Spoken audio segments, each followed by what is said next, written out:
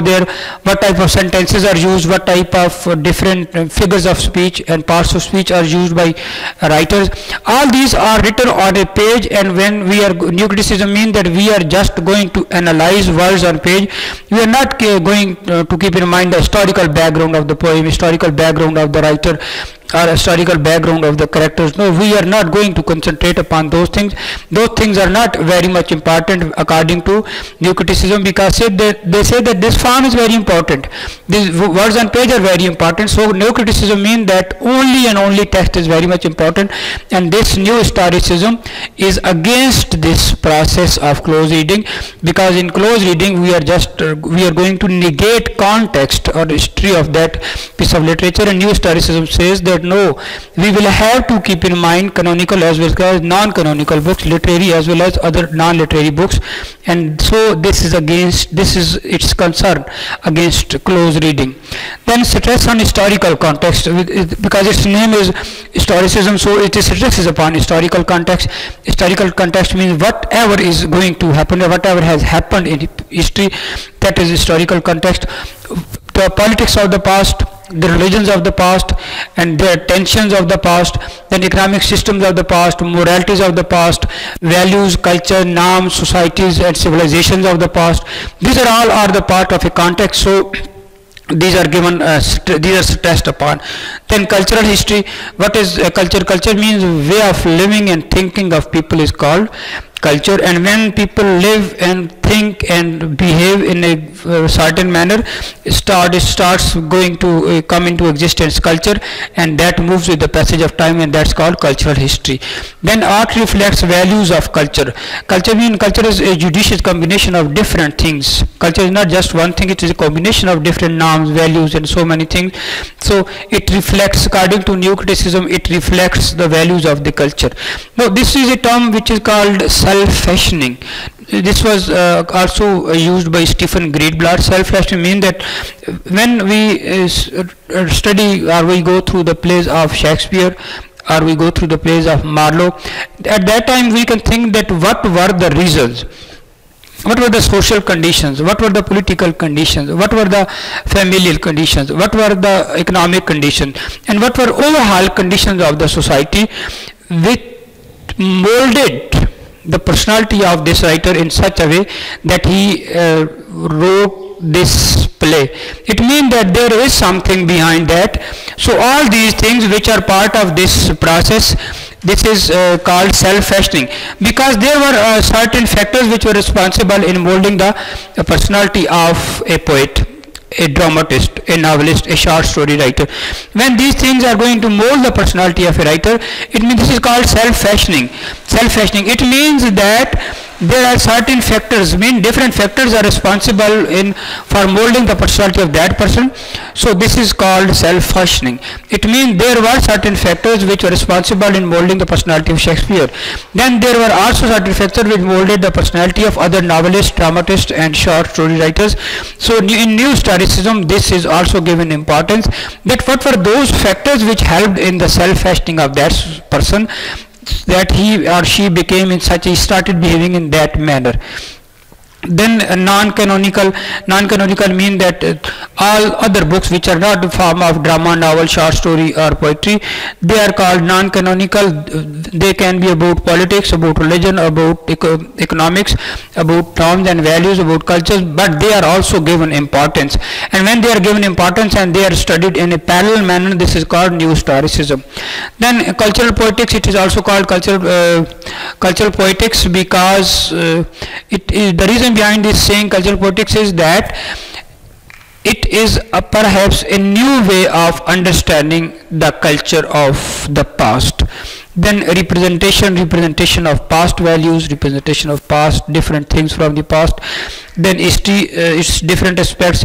And here in new historicism, the concept of history is that it is not just one thing which is going to make history. There are so many things which are molding history. So many people are contributing. So many systems are contributing in the construction of history. So many institutions, so many norms and values. It means that so many things are contributing in making history.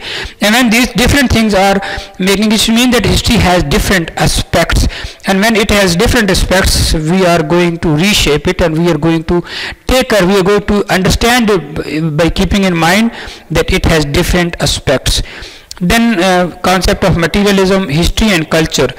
And these new critics say, the people who are concerned with new historicism, they say that this history is a material, then culture is a material. Both things are materials, and they mold the background of a work. It means that there is something in these things which mold the personality, which help in the molding of a personality in such a manner that he starts writing a thing in his or her own special way.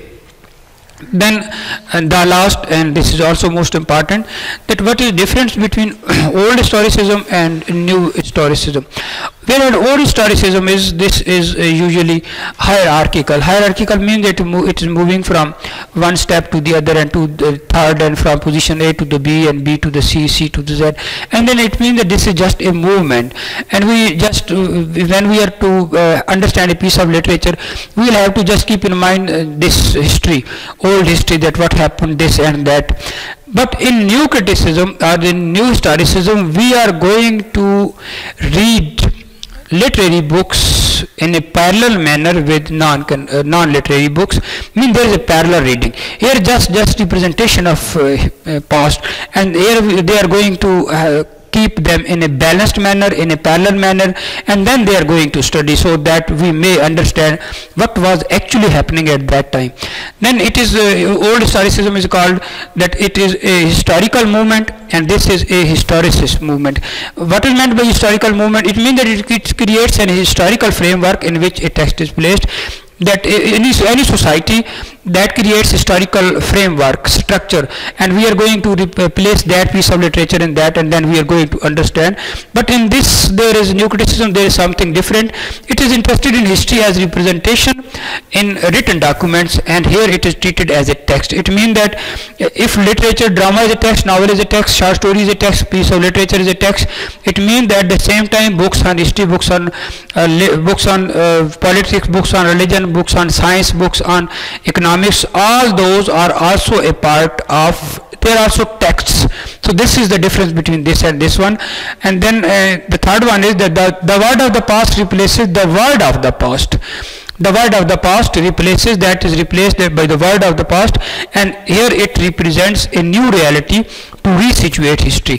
It means that we are going to take history from the past, but we are going to resituate it, we are going to rejuvenate it, we are going to give it some new dimensions. Here is just representation of the past. We are going to give it new dimension, resituate it, means so that we may understand it in a good manner, and then we may continue to practice it in future. Then literature expresses status quo. Status means it as it is. Most of the literature in old parts, or whereas old historicism is concerned, mean that literature expresses status quo as it is, conditions as it observes, it writes. But here it means that literature can change course of history. If it is not in the position to change the course of the past of the history, it can even change the coming future of history. Now, whereas this new historicism is concerned, it's also called culture politics, and it is coined by Stephen Greenblatt, and it is a method of reading canonical along with non-canonical books. And the most important thing with new historicism is that actually its purpose was that when we are to understand different pieces of literature, we have to understand a drama, novel, a short story or poetry. At the same time, we must also give preference to non-canonical books, other books which were being written at that time. We must also give importance to them also, and only then we can know that what were the factors other than literature which were responsible for molding the personality of the person, the thinking pattern of the person, the ideology of a person in certain manner, that he has written this poetry, this drama, this novel, or this short story, because there are always factors, and those factors are called social factors, and that is called the context. And context means that those factors are also there.